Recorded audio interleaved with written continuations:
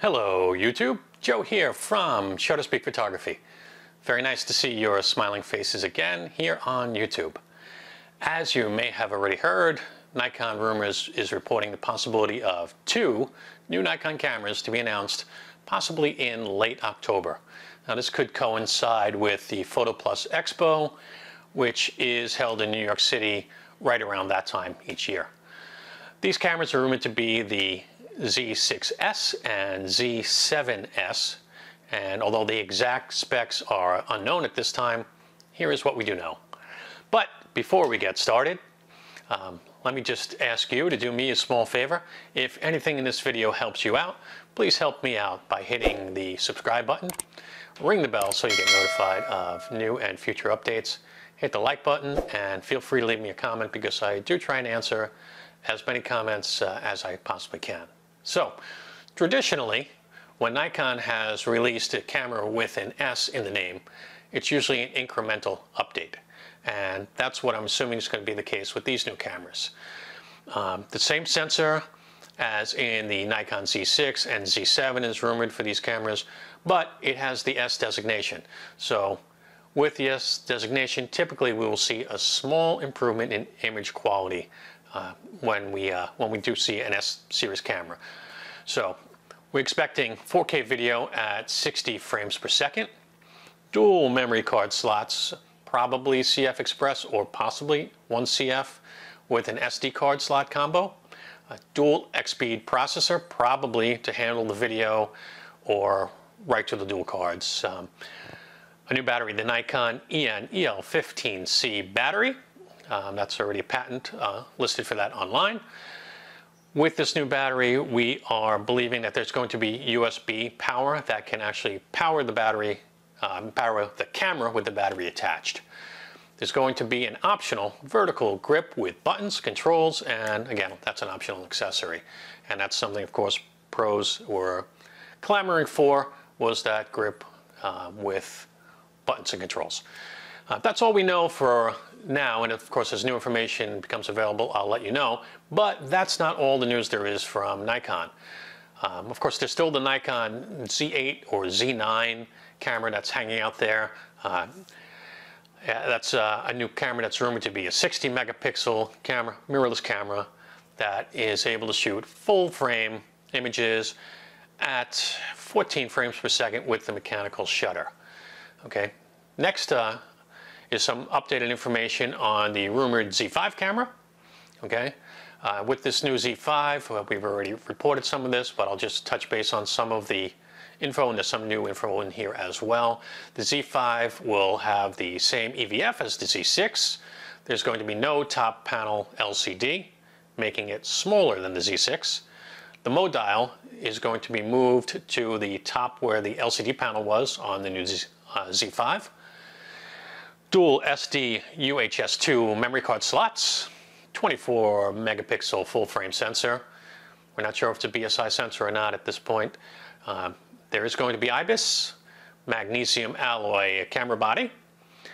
New battery, again it's the Nikon EL15C, and again that's a battery that we believe will allow you to USB power the camera with the battery attached. The same battery that's expected to be in the Z6S and the Z7S.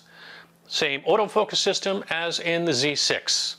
1.7 time video crop in 4K, no slow motion option, 6 frame per second burst.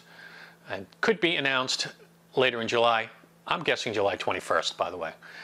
The camera will start shipping sometime in 2020, but we don't know when. And as you know, due to COVID worldwide, it's really hard to say.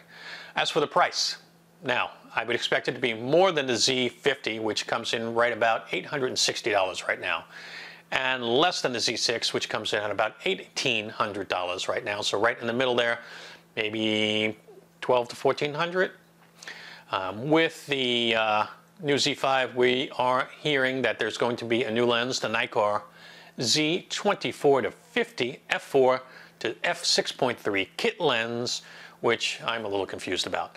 Personally, for me, on a full frame camera, and I'm paying that kind of money, I would want to have that 24 to 70 f4 lens, which everybody loves. Lightweight, good, solid lens, and great image quality. I'm not so sure about this new lens. I'm not sure how I feel about it, but hey, let's wait and see what the specs play out to be. Speaking of new lenses, there are some information on some new lenses upcoming as well.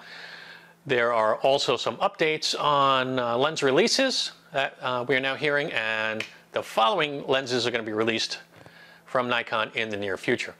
The Nikkor Z series 50mm f1.2S lens, similar in size to the Nikkor Z 24-70 f2.8 lens, and this 50mm f1.2 lens may also have the Noct designation added to it.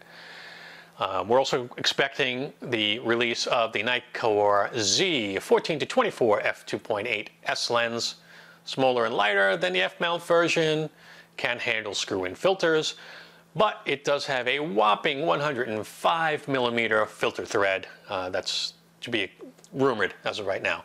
It's not confirmed, but there is a rumor of a July 21st release date for that, and that's why I'm thinking you'll see the Z5 released on that same day. Finally, there are some rumors of a Nikon Z teleconverter for the S-series lenses on the horizon. We're looking at a Nikkor Z 1.4 times and a 2 times teleconverter. These both have been rumored. And that's really about it for now in terms of what we know.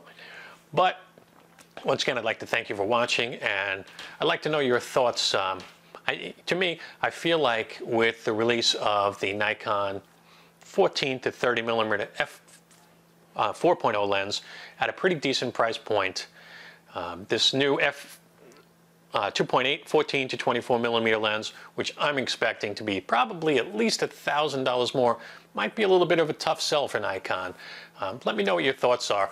Again, we have that 14-30 already, and it's lighter, it's smaller, it's compact, and probably at least $1,000 cheaper. Would you switch for one stop of light? I don't know. I mean, unless you're doing astrophotography, it might be a little bit of a tough sell.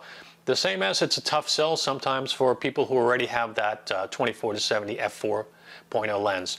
Again, is that a lens that you're going to put away in your bag and grab an f2.8 for that one extra stop of light? I don't know. To me, maybe the strategy of releasing these cheaper, more affordable lenses, you know, how that plays out for Nikon in the long run, I'm not so sure. But leave me a comment and let me know. Would you switch from your 14-30 f4 to this new 2.8? Would you skip the 2.8 altogether and purchase the f4 if you didn't already have one? Let me know your thoughts.